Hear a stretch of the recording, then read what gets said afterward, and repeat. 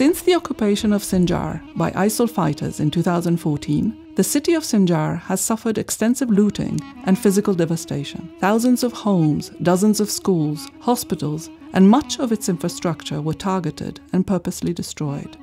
One of the communities that was most affected by ISIL's occupation is the Yazidi minority group that has inhabited northwestern Iraq for centuries.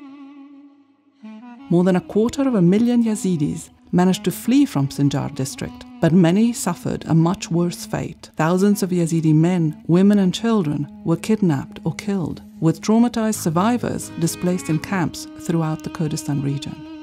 This was not the first time the Yazidis were displaced and marginalized on the basis of their ethnic and religious affiliation. In the 1970s, the former regime notoriously destroyed 146 Yazidi pastoral villages set on the slopes of Mount Sinjar. Forced to relocate in compounds in the plain, the Yazidis were denied the right of owning their newly allocated land. This situation was never properly addressed until today. After the liberation of Sinjar in 2015, UN Habitat intervened through its expanded urban recovery and housing rehabilitation program to help members of the Yazidi community to return to their towns and villages as soon as they became accessible. منظمة UN Habitat هدفی داریم و مال ترمیم کردنش خلقیره. هر مالکه زیادتری 10 عامله بیتر لیت شغلن. قطن بلکی عالم کاربه و گریت جی خوش نودا دست بحیات خوب. The first phase of UN Habitat's urban recovery program in Sinjar, generously funded by the German government through UNDP, has seen the rehabilitation of 1,312 damaged houses and water and sanitation interventions in 15 towns and villages.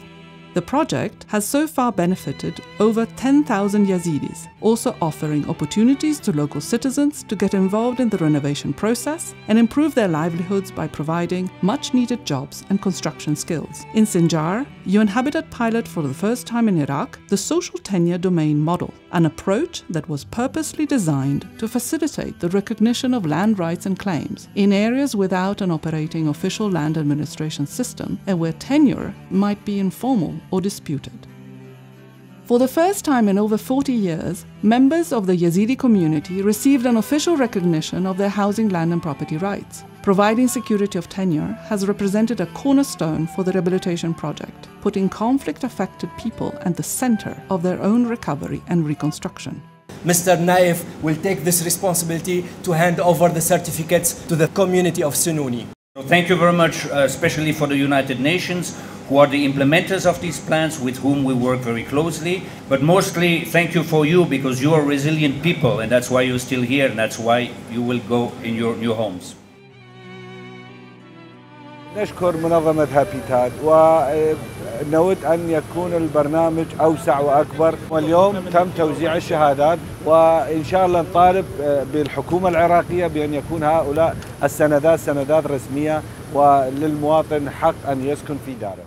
UN Habitat, along with the Iraqi Minister of Justice and Nineveh Governorate, is working to obtain a formal government decision to convert the certificates of occupancy issued so far into full titles, granting all the Yazidis families that reside in Sinjar the right to officially own their properties so that they can resume their lives with a peace of mind.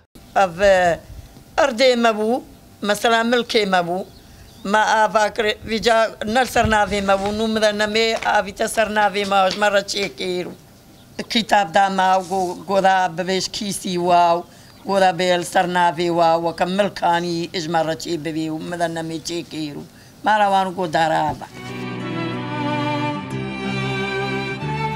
في جاري هون أمي فيد كان أو عردد ماي نبزبرن أم هر دشنا قلق دشنا قندي ممنونين شوان منظمة الشنغاري وممنون هاي كاريا مكي ممنون شوان منظمة المتحدة